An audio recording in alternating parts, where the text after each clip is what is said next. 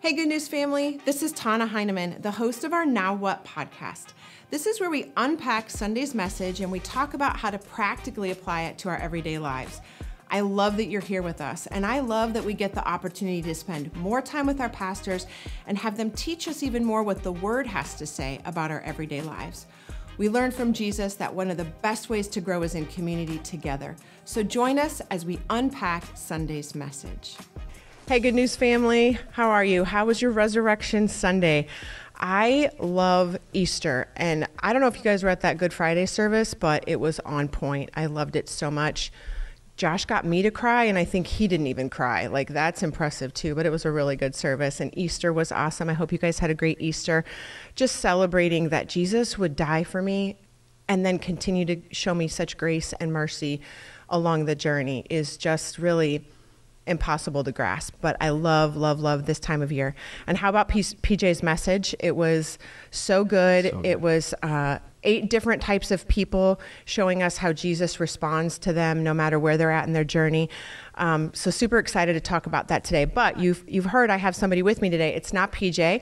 I want to introduce to you Justin Graves. He's one of our faithful members and family members here at Good News Church. Hey, Justin. Hello. Nice to meet you, everyone. Yeah, thanks for coming on today. Absolutely. I was really excited with this message and thinking about how people will see themselves in the examples he's given. And so our listeners are starting to get used to the fact that on a Sunday morning, I'm just trying to process who would be a really good person to talk to about this message, and you were the one that came to mind. So I'm really glad we can make it work.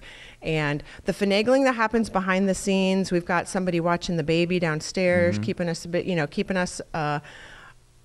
keeping it quiet so we can actually visit and talk about this. So let's start first by getting to know you. Introduce yourself to us, your family, maybe how long you've been at Good News, anything you'd like us to know. Okay, yeah. So let's see, when I was really young, I would say like 8 or 9, my family came here when it was Glad Tidings. Speaking of, yes, PR and I, a couple weeks ago. Not the picture. We found it. No. We pulled out the old church directory and we found it. There you are. Yes. Your sweet little Nobody childhood looked at, self. Yeah, don't look at that picture. If you have the burgundy old Glad Tidings church directory, we're both page in there, and it's not good. It's not good. Not good. Mm-mm. Yeah, that was it was I have a different backstory. My dad was struggling with addictions and stuff. So my childhood was pretty rough, and there's a backstory to that picture as well. It wasn't, you can tell in my eyes and the rest of the family, it was a pretty rough time. But, he definitely tried, to follow Christ and give it a go. It's just, he took a few too many hits on his heart that, it was hard for him to come back from that. So, but yeah, so a pretty rough childhood. My mom is a saint. She's an angel. She definitely took care of us and kept us safe and all that. And then when I was in high school, I decided to go to the Marines. I wanted to serve my country and protect. So I went to the Marines for a few years. Should I talk about? Go wherever you want. Okay. I'll just briefly talk about when I was in Afghanistan in 2011. I got shot while on a mission, and so I had to get out. I had to learn how to walk again. The bullet took out 2 of my nerves, and then I struggled with PTSD and depression still to this day. But it was really rough when I got out in 2013. But I've always had like a really interesting heart for the Lord. Like, I wanted to be friends with Jesus and chase after God. It just maybe wasn't the top of my priority list. And I've tried many different churches, and, it's kind of like a roller coaster ride where I'll go to church for a long time and kind of dive in and try to get acclimated to the culture of Christianity, and then fall out. I struggled with my own addictions, alcohol, and not wanting to be a good husband or a good father, being very selfish with my own time. So definitely, I got married in 2013 with my beautiful wife, Rachel, who you know, and we're high school sweethearts. We've been married for almost 12 years. So got married in 2012. Okay. Get it right. Yeah, I'm in trouble for that one. I always get it right. Now the one time that it's documented, I get it wrong. You're nervous. Yeah, I'm nervous. Fine. 2012. Okay. 2012, so almost 12 years. And her and I, like, we've, stuck through it thick and thin. She's definitely been my rock, as well as Jesus, obviously. But how many kids do you have? We have 3 kids. We have a 10-year-old girl, almost 10, a 6-year-old boy, and then little Fletcher that we were just talking about. He's 1. So That's good. just kind of on this path of trying to be a better man and get closer to God. And I don't know why the Holy Spirit told you to bring me here, but here I am, and I'm listening. I've learned to listen to the Holy Spirit. So that's good. I don't say no. I think you have a story to tell, and you have a journey. And even with the message for Easter Sunday being called "Tell Me the Story," and the story we're referring to is the story of Jesus, but the story of Jesus is not just what's in the Bible. It's the story of Jesus in you, the story of Jesus in me, because our lives are simply for him to receive the glory, because he's so good and so kind to us. Amen. So that's why I want you here. And we're going to jump into, because even you hit on some things, even with parts of your journey that I am certain happened as you recognized yourself in some of the people that Pastor Jason gave us examples of. So, and I know, like, even I was thinking about you and Rachel and what I do know of your story. And I think, dear Lord, you guys have lived in your young ages more than a lot of us twice your age have lived in that same amount of time. Like it's unfathomable to me. Oh, and speaking of twice your age, I'm not quite twice your age, but on Sunday, I was getting Justin's email address because I was going to send him some notes for the podcast. And I say, oh, what's your email or whatever? And he says it, and he says 1992 something at Gmail. And I go, let me guess, that's the year you were born. And he's like, yep. And I said, I was pregnant in 1992. And he says, so was my mom. Oh, but a bum. Thank you for pointing out that I'm old enough to be your mother. That's really, really great. Yeah. It was all awesome. in love. It was all in jest. Later on, he called me ma'am. I'm like, that's also code for old lady. So yeah. Okay. Let's really get serious. What I love about actually with you and Rachel is your unrelenting pursuit of Jesus. And you've even said that a little bit already. And that's the words that come to my mind when I think of you guys and your journey. You get knocked down by life. You knock your own selves down, and you still are unrelenting in your pursuit of Jesus no matter what. And I love that. And I want our listeners to know that no matter where they're at in the journey, dig and find that unrelenting grit to keep pursuing him and to know him and to trust him. So because of this, I know God wants to speak to you or speak through you today. I'm going to go through really quick the 8 different types of people that PJ talked about on Sunday.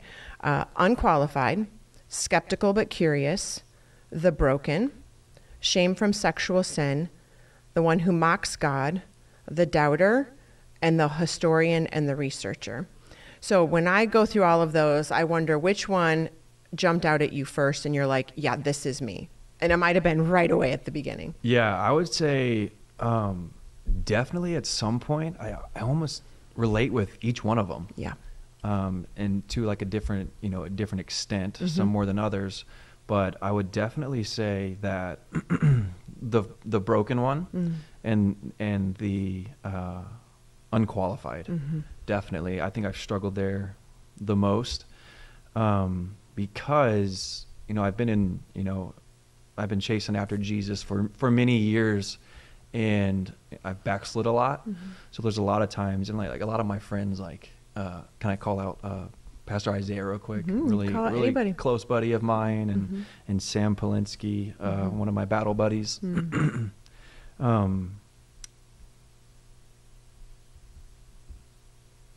Feeling unqualified. Yeah, feeling unqualified. So all these guys, they have a deep background in their faith, and their parents are pastors, or they've been in church for a long time, and they can quote scripture and they can tell you all these stories.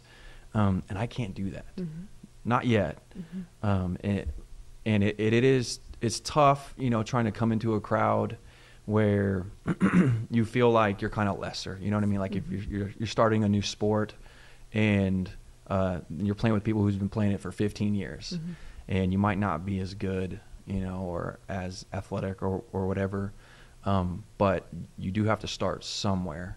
And that's kind of like where I'm at. Like I've been doing this for a while. So that's where it's kind of been frustrating how I feel like I'm still unqualified. because I have been following Jesus for many years, but I haven't been doing it the right way. So my qualifications haven't, you know, I haven't met those qualifications yet, but I'm learning how to do that, you know, it's got to start with the relationship with Jesus first, and then everything else will fall into line. Like now that, you know, I'm really wanting to have that relationship, have a deep, real relationship with Jesus. I'm really starting to dive into scripture more. And with that, you know, I'm really excited to know, like, what did Jesus really do? You know, what did he really mean when he said this and this? I'm getting really excited about the stories and who he really was. And now, you know, when I'm talking to people, or, you know, whether it's people who have been in the church for a long time, or, you know, people who haven't come to church at all, I'm starting to be able to quote scripture, or at least bring up some stories, you know, and that just feels good. You know what I mean? Like, I've been, you know, in the pew for a while, and I never like really took notes or whatever. So, and it would be frustrating. And, but I don't know. I think it's a process. And if you feel unqualified, like, you have to start somewhere. And like, Jesus doesn't care if you can quote scripture. Right. Like, he doesn't care, you know, if you know who Job is. He just wants your heart to be after him. Well, I think too, sometimes the enemy does really lazy tricks is what he does. Is, in my opinion, it's lazy, but if he can get you to think that you're unqualified or you don't know enough or whatever. But you think about the disciples, and Jesus picked all of them. That was PJ's example, was the disciples are completely unqualified. They're the ones who were probably, they were Jewish, and so they would have been in the temples. They would have been learning from a small child, and they didn't really make the cut. They didn't get chosen by a rabbi to continue to follow. So they found a different path and became fishermen and tax collectors that he wouldn't have been probably following. But anyways, I don't know all of my history, but the point is that they already were kind of unqualified. And then he picks them, and you think, okay, they follow Jesus for 3.5 years, and they're like right there watching everything. And yet they still drop the ball when it really matters. They could not shake their fear. They suddenly went back to everything they used to know, and suddenly they were denying him, running and hiding, all of those kind of things. So it's like, we're not walking tangibly right here physically with him. And so for the enemy to come in and make us feel disqualified, it's like, we got to look back at the truth of what was happening. And we are just humans. And one of my favorite stories also is Adam and Eve in the Bible, in Genesis, in the garden. And they say, they are living right there in pure perfection with God. It says walking with God. And yet they still could get pulled away by the enemy of like, oh, wait, there could be something more. Like, you are in perfection. And they still couldn't do it. So again, God knows who we are, and he knows that, as humans, we are unqualified, and he thinks we're the greatest. So great that he would send his son for us. So that unqualified stuff it lingers way too long for the truth of what God really feels towards us. It's really frustrating, because it is a really genuine battle that I think most of us have. It's very intimidating. You know, like I said, like, it's coming from, you know, not having a background of going to church all the time, or you know, my parents being pastors, or serving in the church. It's very intimidating from the outside. But you have to take that step. You know, like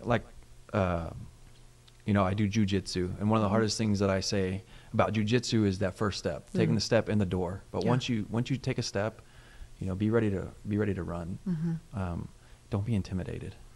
I'm gonna be intimidated walking into. Yeah. I'm gonna be intimidated there, but I get the analogy. Tell me another one. What's another one you were identified with from PJ's message? I mean, really, all of them. I really did all of them. But I think the broken, that kind of goes hand in hand. Just because, like I said, my background, like, I felt so, like, it was rough. Like, I went through some really rough stuff, not only as a kid, but, you know, in the Marines, you know, like, they taught us, I wasn't just in the Marines, like, I was in the infantry, like, taught us to kick in doors and find bad guys. And So I definitely felt, broken, and like I cuss more than most Christians. And, with my background, like my dad would emotionally abuse us and physically abuse us. So with that comes with, like my ego is shot, and I'm more introverted. So I'm just in all these different ways I'm broken. I have my own addictions and my own struggles that I deal with. And it's really hard to, when you're going through a time of brokenness, or you're struggling with a battle, it's hard to lay that out to Jesus and come back. Sometimes, like, maybe I got really angry at the kids on Saturday and said some things that I didn't want to say. So I don't really want to go to church right now because I don't feel like, God is going to accept me right now, or he doesn't want me. And that's a lie. That's the devil. He absolutely, the first thing you should do is open up your book and read some scripture or pray or just go to God. Can you do that? Can you do that? Can you do that? I can do that. Good. Absolutely. How did you get to the point where maybe originally or earlier on you would hide, or I don't want to go, or I don't want to face him, I don't want to face the kids or whatever, to being able to go, yeah, most of the time now, I'll go before him, I'll go to church, I will repent, whatever. How'd you get there? So just understanding, and honestly, like, you have to take like a self-assessment of like, okay, where am I? How am I broken? Why am I broken? And honestly, a lot of it comes with like just having a good, what we call in the Marines, a battle buddy, someone that you can talk to, be honest with, truthful with, like, this is what I'm struggling with. And can I shout out my beautiful wife real quick? Yes. Okay. I'm trying, like, I don't know why I'm like super emotional right now. And I'm trying not to be, but a couple nights ago, my wife and I were kind of, bickering at each other, really upset. And usually, sometimes we'll like go to bed kind of angry at each other, or not really settle things or whatever. And she did something that like, it like lit my heart up. And I'm trying. You can be emotional. I know. I don't like to be. I know. I'm sorry. Yeah. But she just stopped and she said, "Can you pray for us?" And to me, that's like, that's what I need, and that's what I want, and that's what she wants, and that's what she needs. And so I paused, and we're learning to pray with each other more and more because it helps so much. But I paused and I said, absolutely. So I prayed for us, and it was probably one of the best prayers that, because it was just so raw and emotional, and it was great. So, but before, I think a lot of the times getting angry, or a lot of my issues with like PTSD was depression, and the devil was trying to, keep me away and, get me alone, thinking in my own thoughts and getting angry. But to answer your question, I don't know if there ever was like a turning point where I was like, I just need to pray. I just need to take some time alone, go in the Word, or really think about, but I will say, I would say the beginning of this year, the fast that we did, the 2140. 2140. Yep. See, my memory, guys. Right? Don't even start talking about memory. The 2140 was honestly one of the biggest like turning points for me. Like with so much. Like I would say I was on the come up with my faith and my walk in my faith and chasing Jesus then, but that one really like, it pushed me over the edge, I think. Like that's when, Sam Polinsky and we started doing our Bible study every morning, and waking up every morning with a cup of coffee and just reading the Bible. That's when I'm, really starting to fall in love with Jesus and so learning these stories and like now I'm excited. Like I can't wait to go to bed so I can wake up, fire up my coffee and read. And then I send Sam this ridiculously long text where literally like I can't type anymore, so I have to go back and delete like small words so I can fit it all in this. I think that's because you have a Droid. Yeah, you need to be on an iPhone. No way. No, okay. Okay, fine. Yeah. I'll think about it. Even just thinking about the emotion of how you felt with Rachel that night, it actually made me picture, we were talking offline about The Chosen. Yeah. And I don't remember if you're in season 3, I think you said. Yeah. So have you seen the episode where Jesus actually meets the woman at the well? Like PJ talked about it. Yeah, I slightly remember that. Okay, so Jesus meets her at the well, and there's a moment where she's emotional and Jesus is emotional in that scene.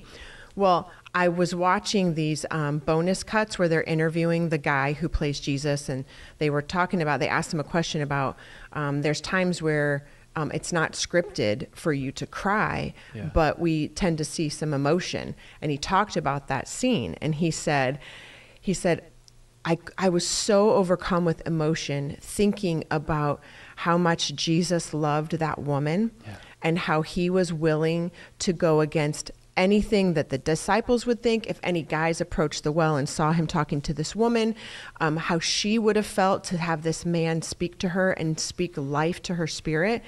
And he said he couldn't hold in his emotion, even though it wasn't scripted. It was such a beautiful moment. And him talking about acting that moment changed the way I even read that story. Wow. And thinking about you and Rachel, of just her seeing value and worth in you and your pursuit of Jesus, was what made her say, she could have said, I'm going to pray. Yeah. No, she said, I see value in you leading our family. And so I'm asking you to pray over us, because I believe that you can talk to God for us. Yeah. And that's just powerful. It's absolutely the value and the worth that we are all missing, all humanity. It doesn't matter how famous, doesn't matter how wealthy, doesn't matter how popular, how many followers you have. All of us have this thing inside of us that says we're still not valuable or worth it. And until Jesus can start healing these places in us and show you your value. Yeah. I really, really loved that when PJ was talking about just what Jesus was willing to do and just defy everything of the norms to go out of his way to make sure she knew. And then what did she do with it? She took it back to her hometown and said, y'all got to come see this guy. He told me everything I've ever done. And then her town is all changed and starts following and believing in Jesus. Yeah. How many of us have a story of learning our value before God, and yet we have been ashamed to go say our story out loud so that other people can come and know this Jesus? Yeah. There's a great responsibility we have in that, and we can't be afraid to share our story. Yeah, which absolutely. Again goes back to why I wanted you on here today. Can I piggyback off that twice, actually? I feel like I've been the woman at the well more than once, like multiple times, and but every time Jesus is like, it's okay, you know, it's okay. Like I'll come back here and talk to you and love on you, and then somehow I find myself back at the well. You know, one of my brokenness issues coming back up. You know, and every time, like I can't even explain the amount of miracles that I've seen, like the just the story of me getting shot, like 100% miracle, and all the things that I've been through, like you know, rollover accidents and just gone through so much, and every time, like I keep asking, like, why am I so special, Jesus? But I'm not special at all. He does the same thing for everyone. It's just whether you choose to see what he's doing for you and you know the miracles that he works for you. Yeah, it's whether you choose to see that or not. That choice part is really big. That's that action part. You were talking to me offline about what you saw in the passage that PJ shared with the women going to the tomb. Will you tell us more about that? Yeah. So it was it's go and see. Is it in the Matthew 28? Yeah. Let me, I don't think I have it on here, but you might have it. Yeah. So Matthew 28:6. Yeah. The angel talking to Mary and the other Mary, and which the other was Mary. Hilarious. I like in all my notes, I keep putting the other Mary. Like that's stuck now. So Matthew 28:6 says, "He is not here. He has risen, just as he said. Come and see the place where he lay." And come and see, like it's a call to action. It's not sit there and be stagnant and wait to see. It's come and see. Like there's a component of faith in there. Like you have to, there's something that you have to do before, you know, you get the truth. So you have to do your part. And that's the issue where I've been for the past 10 years, you know, I call him chasing Jesus, but I wasn't really chasing Jesus. I've been waiting for Jesus. And this is, that's the component where it says, come and see. Like, and this is Mary and other Mary. You know what I mean? Like, they've been with Jesus through so much, and still the angel tells them that they have to have an act of faith. Yeah. Come and see. And, once they go, then they see the truth. And then there's another part in there that I loved, where, let's see, I can't find it, but I'll just, so after they did that, they answered the call to action. They went and they saw, and they had the truth, and they were excited. And the angel says, okay, now go tell everyone else. And it says that then immediately Jesus came to them. Like, they didn't, it's Jesus rewarded them, like, immediately. Yeah. Like, you did what you were told. You took that leap of faith, and now here I am. So good. Yeah. That's really good. Look at you. See, God is speaking to you. You're writing like mini sermons over here. How about doubting? Oh, doubt is huge. It's so, I hope it's a aspect of maybe every Christian, because I doubt. There are times where, maybe there's some outside talk, like, I won't bring up anyone specific, but a family member, like, they question things, or they say things, or they joke about things. And I defend Jesus in the time, but then I'm like, well, maybe, but what if that's true? But then you just have to go back to the Word and read. And there's that large component of faith where you just know, like, the Holy Spirit's in your heart, and that. I can't remember if he said that on Sunday or if it was in another conversation I was having with him. But there is that point of decision, of faith that we can't. I think he said it in his message, like, I can't prove it to you, everything. There has to be an element of revelation, and then a choice for me to choose to believe it. But then once you know him, once you've experienced it, it's going to be pretty near impossible for you to tell. It's impossible for you to tell me that it wasn't God, that God wasn't actually evident and in those moments, because you've experienced him. And it just takes that time of happening that you're like, there's no doubt anymore. Yeah, absolutely. That's like you can take the horse to the water, but you can't make him drink it. Right. It's one of my favorite lines. Yeah. And it's 100% how it is. You can tell someone about Jesus, but until, the Holy Spirit comes to them and they experience it, it's their choice. Like, they have to open up. And sometimes that's hard for certain of our personalities, where I would like to take the horse to water and, like, make him get a drink. Like, I know what's better for, I know what you need, because I needed it too. I can see it all over you. Get a drink. Won't get a drink. And that's really hard to then be like, okay, God, what is my role? And what is your role? And I need to trust you. But again, that ultimate decision has to come from each of us. To come and see and know. Even the skeptic, the historian and the researcher, when he was talking about that scientist, Francis Collins, and how even science continues to challenge the atheist and agnostic of, like, dude, there are so many things that are absolutely impossible for there not to be perfect design here. And then that wrestle, and even how he had a moral conviction. He had a moral compass in him, really not quite sure why. And then Jay said, he said, science is saying, like, how do you word it? Like, there's nowhere that science shows why anyone would love their enemy. That's great. That's a really powerful statement to think about. Like, Jesus loved his enemies. Again, because I love Easter so much, and you go all the way back, you go back to Palm Sunday even, and the very same people who were worshiping him and so excited that he was coming 4 days later, are wanting him crucified. Turn their back on him. Turn their back on him. He talked about mocking, and he talked about the thief mocking, and I'm thinking about all the people who were on the ground mocking him the whole time, and all of that. And Jesus didn't feel, he didn't defend himself. He just instead stayed quiet. I often wonder what was going through his mind. Was he talking to his Father during all that time when he was quiet? And then the few moments that he did speak were so unbelievable and full of love, of just, they don't even know what they're doing. God, just forgive them. Is just so I don't know. I get ridiculously sappy about it, but Yeah. it's so cool. That's great. Yeah, and he talked about the thieves, the two thieves, how one had that revelation at the last moment. Yeah. And he said, remember me. Yeah. Remember me when you go to heaven. And Jesus said, I will. Yeah. I will. And There's a lot of grace in that statement right there for when we're trying to figure out how to follow and where we put ourselves on a timeline of, I should know this by now. I should be better at this by now or whatever. And Jesus is like, the dude's on the cross. He is moments away from death. And I still showed grace and mercy to him and he will be with me. Yeah. So I'm pretty sure he's got enough grace and mercy for each of us in our journey. Heart. It's not about your actions. Because, I mean, at that point, that thief had no opportunity to make any actions. Yeah. Yeah.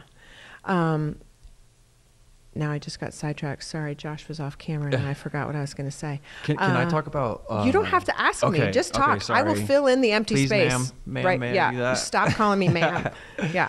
So I wanted to talk about... So you talked about The Chosen earlier, and there's a scene, it's in the first season, about Nicodemus. Okay. And PJ talked about Nicodemus.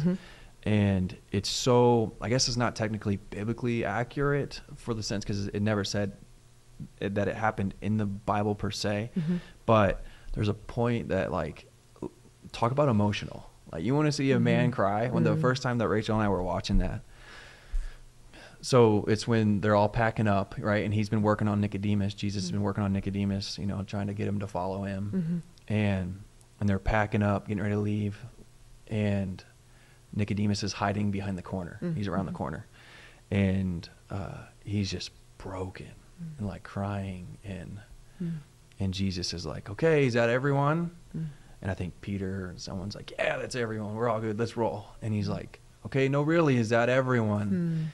And you can hear Nicodemus just break. And gosh, I don't know why I'm so emotional over here, and he says, he looks toward Nicodemus, who's still hiding behind the corner, and he says, you were so close. You were so close. And Nicodemus just breaks down. And oh my gosh, like, how many times have I related to that exact moment? Like, I bet that, Jesus was around the corner or like, nearby, and he was like, Justin, you were so close. You were almost there to chase me, but you chose not to. And it's hard to fault Nicodemus. Like, he had a wife and a child, and his daughter just had a kid as well, right? I don't remember the details. And so I'm like, wow, if Jesus asked me right now to just drop everything, leave everyone behind and follow him, like, would I? Like, that's so tough. So it's hard to fault Nicodemus. But yeah, because he was a religious leader. He was wealthy, so it would be giving up everything of his title, of his income, all of those things to follow Jesus. I mean, there could be risk of harm to his family, all of those things to follow, and he just couldn't quite get there. But then, like Jay showed us, then you watch, and he's later on, he's defending Jesus, so he's getting more bold. He helps him with his burial. And he helps with his burial. So I found myself wondering on Sunday, like, I need to go do some more research. I don't know if Nicodemus ever comes back up. Like, do we know where he landed in this? But my hope would be that he became a follower of Jesus. He may have just been a little bit more quiet or subtle about it. I don't know. But it's very interesting. We sometimes we read the Bible so quick, and we read over stories that we don't catch how it all goes together, or maybe what one gospel documented that another author didn't. And so putting that all together and seeing, wow, Nicodemus was so close, but then he did defend him later, and then he did help bury him. So where did that land? That's such a good question. And then thinking about you saying that, like, Jesus saying to you, Justin, you were so close, you were so close. The beautiful thing is he never stopped being right around the corner. Absolutely. So Always that then there. when you were right there and you finally did turn the corner, he was right there. He never gave up on you. And our listeners need to know, like, Jesus is always right there. You can't out-sin him. You can't walk away too many times. He is always, he's so merciful that if you would just take the step and don't let any other lies keep you from following the truth that you know in your gut is the truth, we can't out-sin him. Tell me what else. I'm going to ask you again. Can I say something? Oh my gosh. So the Holy Spirit revealed something to me. So I love, like, I love like similes and metaphors, and I love Jesus's parables. Like Rachel hates it because everything I do, I have to explain it. Like I sent you my notes, and I'm sure you saw, like I said something about like, you know, if I was a Husker fan and I didn't know and I didn't know who the quarterback was, am I really a Husker fan? You know, it's kind of where I was going. So I love like parables and different stories. And are you going to write a book, Justin's Parables? I already started. Oh, hey. No, okay. I didn't. Okay. No, I didn't. But there was something that when I was going through, when I lived in Arkansas, like it was probably 7-8 years ago. I lived in Arkansas for 5 years or so. And I was going through like heavy depression. I was finally learning, you know, to trust in Jesus and let him help me with my depression and the issues that I was going through. And he gave me this vision, like clear as day. And it's like you're driving on a highway, and it's a never ending highway. And you can't sleep because you're driving, right? There's no self-driving cars in this vision. And you get tired and you get exhausted and your eyes get heavy. And as you're driving, you look over and you see Jesus at like a rest stop, and he's waving and he's like, "Hey, pull over, let me drive." Oh man, what do y'all got in here? What is in this water? Emotional water. And he says, "Let me drive." And this is like the story of my life. Like, and I'm like, "No, Jesus, I got this. Let me drive." So I keep driving and driving and driving. And I start to doze off and nod off. I'm so tired and exhausted. And I see him again waving. You know, he's not forcing me. He's not pulling me over like the cop in the rain that Josh and I were just talking about. But just nonchalantly, "Hey, come on over here. Let me drive." I'm like, "No, Jesus, I got this. You know, let me control my own life." And I keep on driving and driving and driving. And maybe I hit a deer on the way, but I got to keep driving and driving and driving. I got a flat tire, but I got to keep driving. And all these things keep happening. And I'm so tired and exhausted. And maybe I even lost my direction. I don't even know where I'm going at this point. I'm just driving. And, you know, I look over and I see Jesus at a rest stop. And he's like, "I got the map.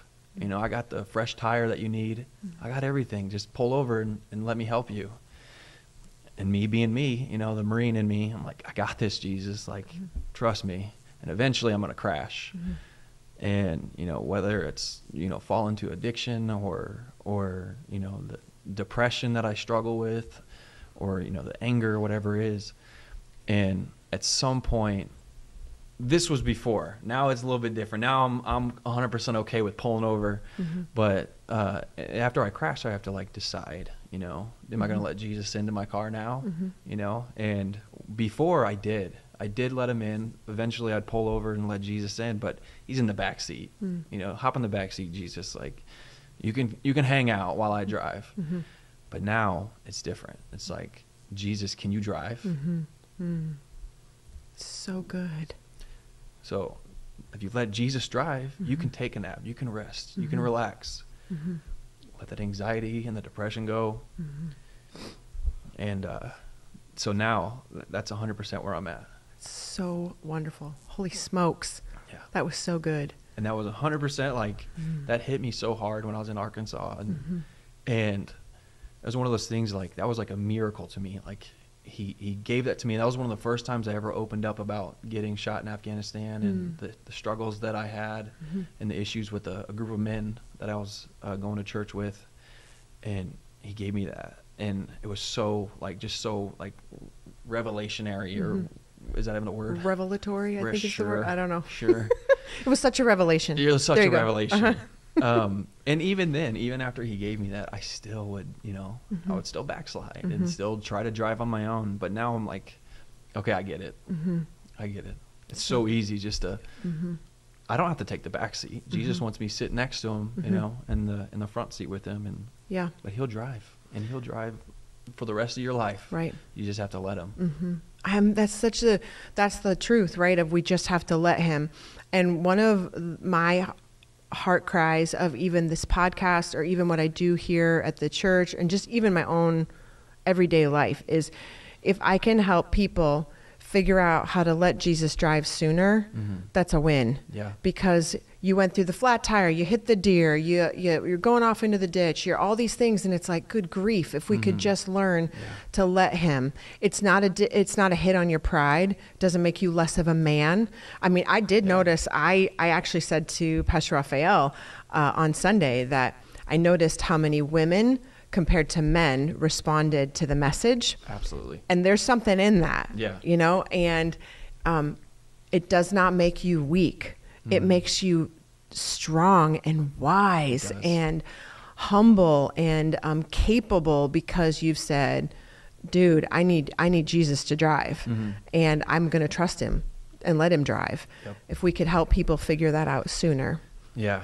And I think so one of my biggest passions that like I've been working on for a long time is I love like iron sharpens iron, like men coming together. And just because like I can't stand today's, the society's what society created as the man, right? The alpha male, where you can't have any emotions and you can't communicate and everything has to be done on your own, and you have to be all tough and like you can't be kind to people. And I can't stand that. That's so wrong, and it's so like there's so much wrong with that.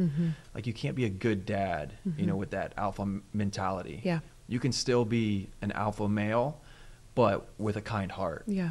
And with Jesus at your side. So I think it's also important that, like, what I'm not recently coming to realize, but really like honing in on how important it is that we have to have other people who are going along, this road with us. Like I said, like I talked to Josh or Sam or Isaiah, like any of these guys I know that. If I'm going through anything, I can call them up, right? Or if I have questions, like I was reading, I don't know if I should say this because I don't want it to open up any doors, but... You were reading a book? I was reading the Bible, the best book ever. Okay.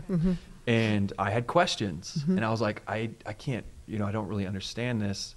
And a lot of times Sam's dad will, so shout out to Sam's dad. Jim will give us some insight.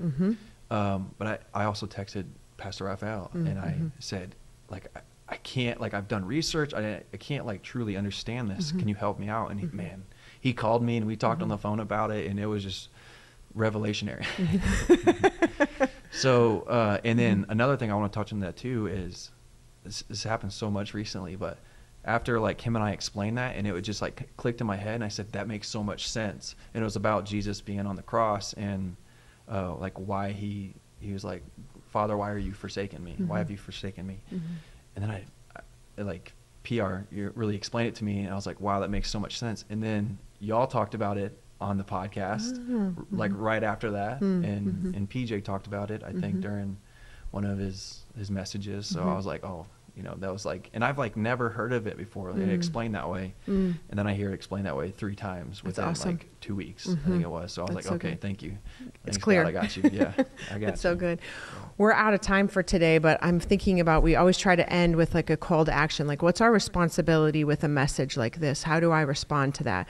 Part of what I heard you saying is even just having your battle buddy, so that you are continuing to grow, and having that battle buddy, that biblical community that's alongside of you, that you're letting them into the vulnerable places. They can even help you recognize, hey, you're talking like you are unqualified again, or you're talking like you're the skeptic or whatever, and that's not who you are. You know who Jesus is, and maybe you need to come and see him again. So I do feel like we never arrive. It's a constant invitation to come and see, because every time we open his word, every time we're in his presence, every time we face a situation, we have an opportunity to learn another aspect of who God is. Absolutely. And so that is just, we are always needing to come and see, and come and follow me.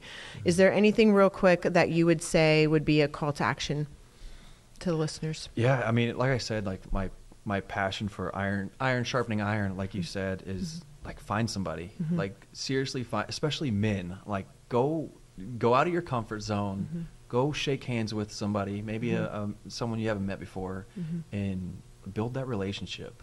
Like Wednesday night is a really good way Wednesday that we do nights, it because on Wednesday nights we split up into men's and women's group, and the women are out doing the men right now.